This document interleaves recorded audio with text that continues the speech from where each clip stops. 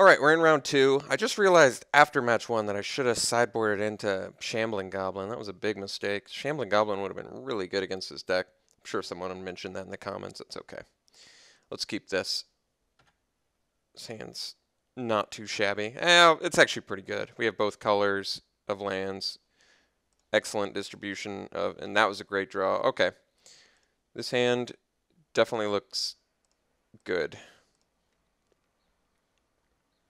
Another black-red deck? Definitely play the Aspirant because 1 toughness creatures are going to have a problem with it. And it's just good. So let's get in. Definitely dropping the Efreet here. Hopefully we don't get Seismic Ruptured, but we shall find out. If we do, I guess I'll play an Outrider. And I'll still have Kolaghan's Command to get my guys back, so it's not the end of the world. Wandering Tomb Shell. Okay. That's actually fine.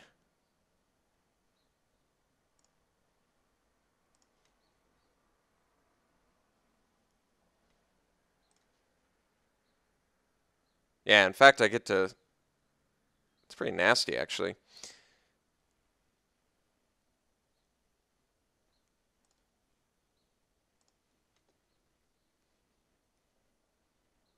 I could just swing with Morph, I guess. I mean, I don't see how he doesn't block. Like, I don't want to have to use Coat with Venom. You know what I mean? And, like, the block here is just so good for me. Because I don't lose anything. I kill this guy and I deal damage to him. So, granted, I could have attacked with both, gotten in for 6, used Coat with Venom, and killed his guy. But now I have a Coat with Venom, which I should have left up, by the way. But I have a Coat with Venom.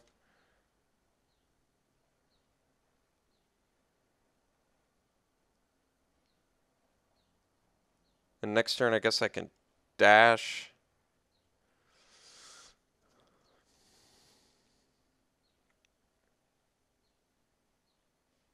Alright. Not too concerned about that.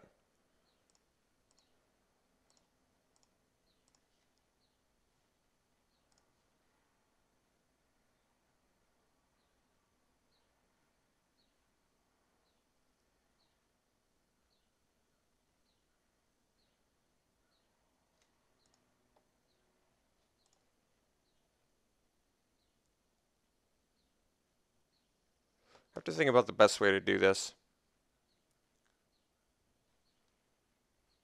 Guess I swing with both. I'm willing to lose my... Actually, yeah, swinging with both is just correct.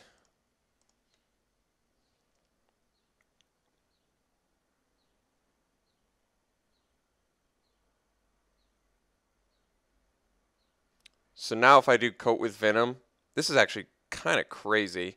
Before this trigger goes off, I get Death Touch too. This is pretty sick, actually. It's so nasty. It's so good. Alright, I'm going to play the Outrider. Once again, it leaves me pretty vulnerable to Seismic Rupture, but I've got Kolaghan's Command to get back my Efreet, so it's not even that bad. And the sheer quantity of pressure that it puts on is pretty substantial.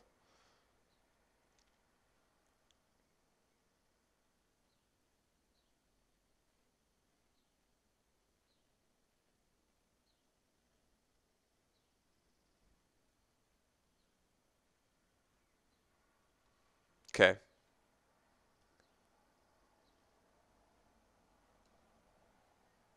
All right.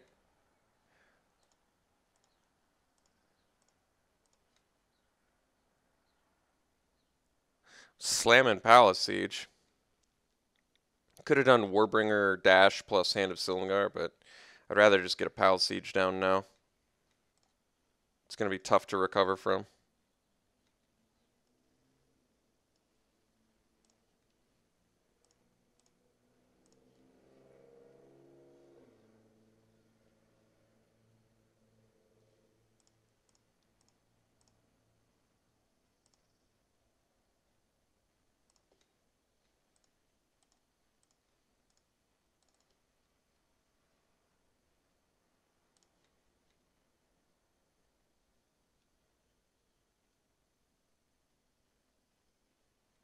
Opponent's got a lot of removal.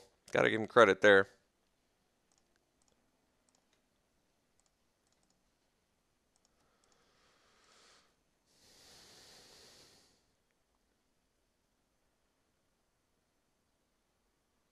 All right.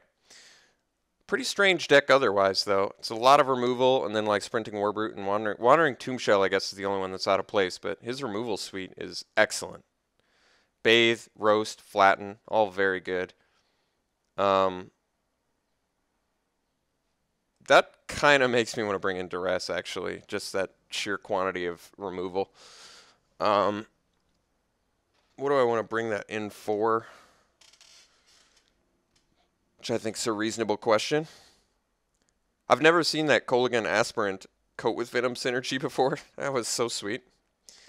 If I do say so myself, I do like that. I've never, yeah, like I said, I've never seen that before, but that works really well.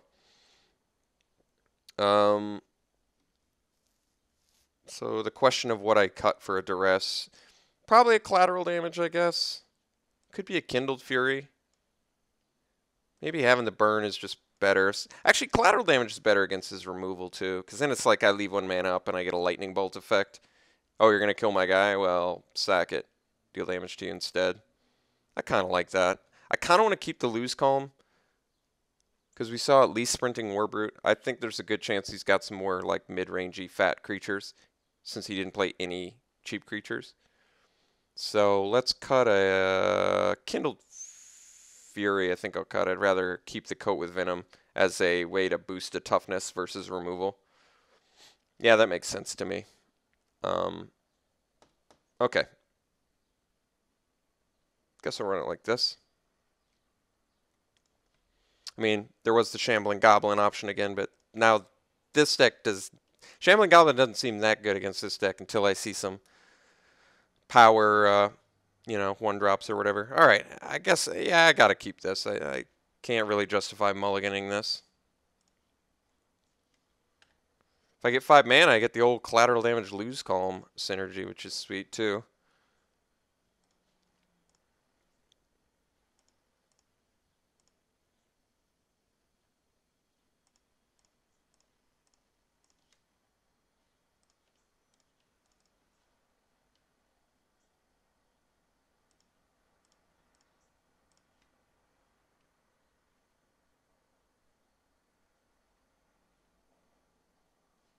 All right.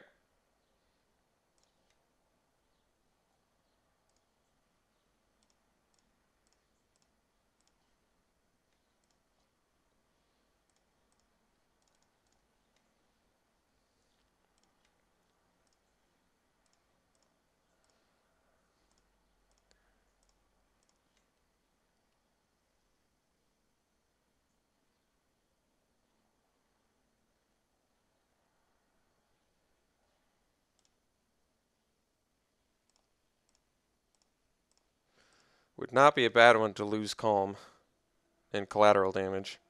I think for now we're just going to slam an Outrider and pass.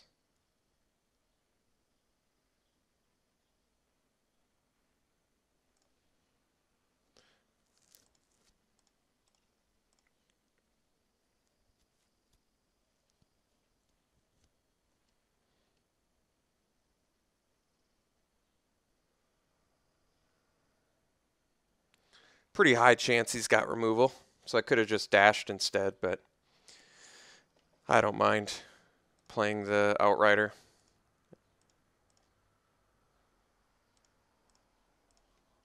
Alright, so now we just Lose Calm plus collateral damage.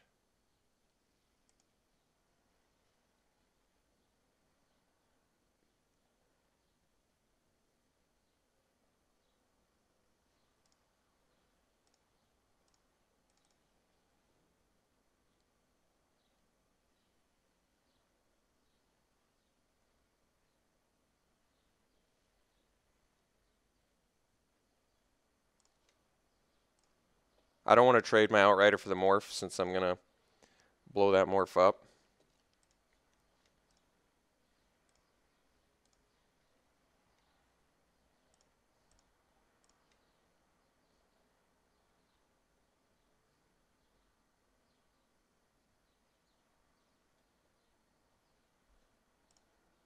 All right. We get to Reach of Shadows. Smash in again.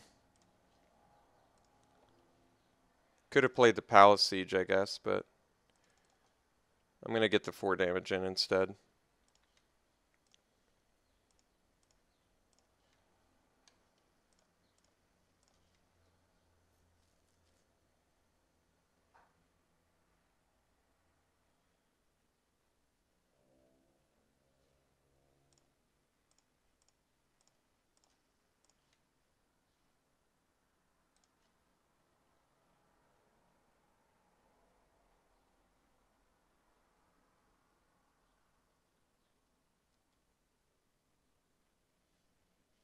I think I just play Palace Siege and pass. He has to attack with Sprinting Warbrute. He's only got 1 card left.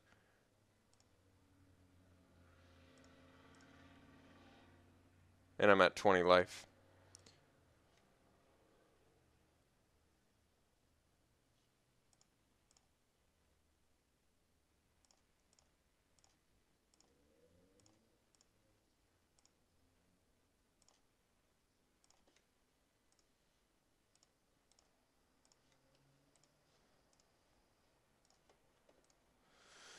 All right.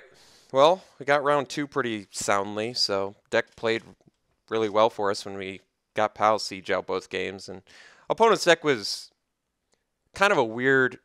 You could tell he wanted to play a dash deck, and he basically ended up with an awesome removal suite and just a super lackluster creature. I mean, I shouldn't say super lackluster. Sprinting Warbrute is very good. I actually like Bloodfire Enforcers a lot. I think Stormcrag Elemental is very good. Tombshell and Sibsig Host are pretty questionable.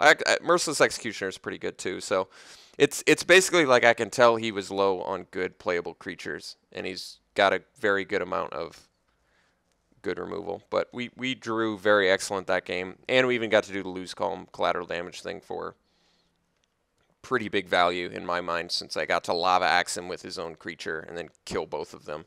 So that panned out well. We'll see you in round 3.